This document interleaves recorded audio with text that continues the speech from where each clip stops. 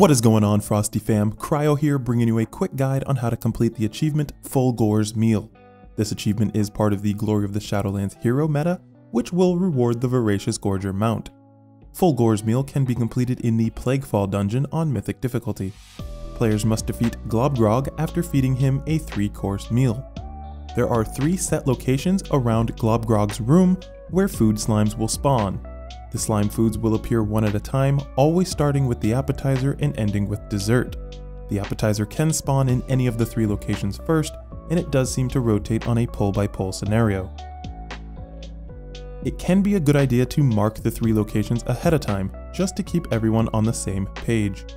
Do note that consuming a food slime will heal Globgrog to full, so do not waste your DPS cooldowns. Realistically, there is no reason to even attack the additional slimes either. Party members should stay close, heal each other, and continue to dodge Slime Wave while the tank drags the boss around gathering the food. Once Globgrog has absorbed all 3 food slimes, continue the fight as normal. That's all for this guide. I'll see you in the next one. Stay frosty.